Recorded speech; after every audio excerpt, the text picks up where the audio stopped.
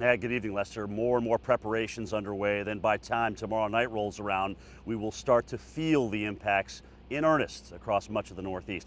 Let's talk about this, and we'll lay out this menu of impacts that we'll have with this storm for you. First of all, the satellite picture shows this hybrid transition that you spoke of. You've already got a cloud canopy here that stretches pretty much the entire eastern seaboard, with the storm center currently about 730 miles to the south of New York City. Here's the track, this wild S shape that has all of us as meteorologists just kind of shaking our heads because we've never really seen this left hook.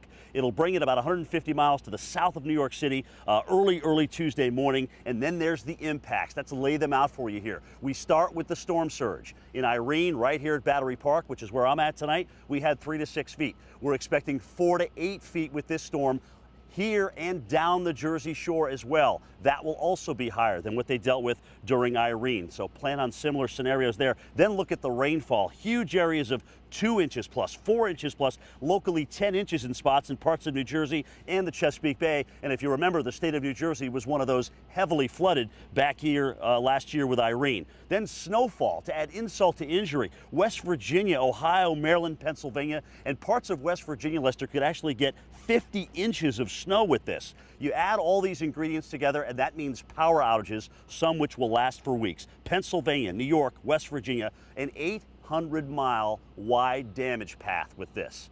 On the 108th anniversary of the opening of the subway system in New York, we're hoping that in 48 hours, parts of it won't be underwater.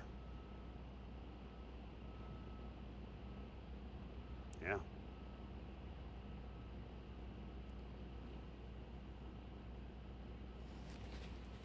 You got it, man.